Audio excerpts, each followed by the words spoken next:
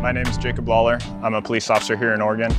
I've been one for 7 years, and I'm also on my department SWAT team. I've been running Safariland holsters throughout my entire career, both here in Oregon and a state I worked previously. And throughout my entire career, they've always been reliable.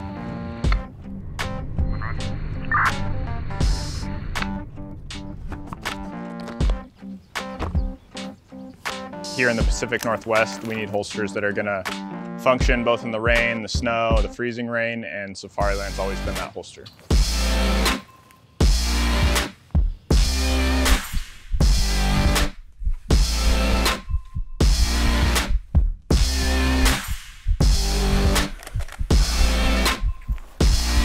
So this holster I have here is Safariland's 7TS RDS holster.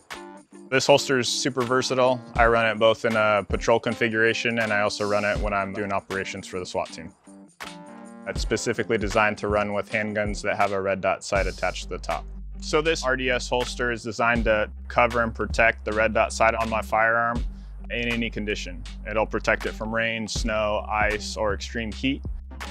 And there's nothing else I need to do when I unholster the firearm. It uses their level 3 retention system, and it also has their automatic locking system, which is designed so when I insert the firearm into this holster, without anything else, it's gonna automatically lock that firearm into its holster.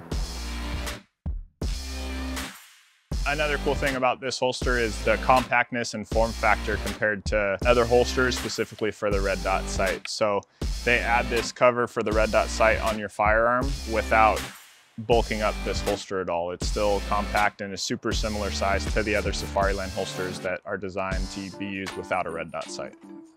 Safariland designed this holster with modern law enforcement agencies in mind.